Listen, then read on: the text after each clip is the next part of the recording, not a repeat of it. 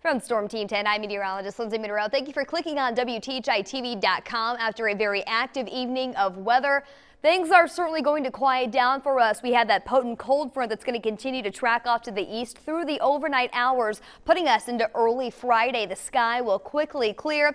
By the afternoon hours, we are looking at plenty of sunshine, but temperatures are going to be drastically different heading through our Friday. Temperatures in the upper 40s to begin the day, 47 in Terre Haute, 47 in Robinson, and 46 back in Effingham. Heading through our day, the sky will clear out nicely for us into the afternoon. Temperatures rebounding only near 58 degrees, and then through the 4 o'clock hour near 64, and that's going to be the daytime high on Friday for us here in Terre Haute. 65 in Robinson, 65 down in Alney, same deal in Vincennes. Temperatures drastically cooler on the backside of that frontal system that passed by.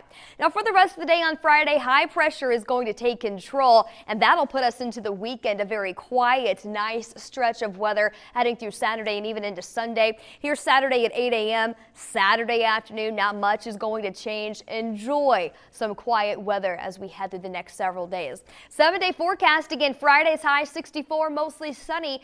Essentially a repeat on Saturday, 63 and sunny. More clouds move in on Sunday, as well as some warmer temperatures. We'll get back to 68. Another round of showers, possibly a few thunder showers late Sunday into Monday. 65 your high, and then we get back into the 70s by the middle part of next week as the rain builds back in.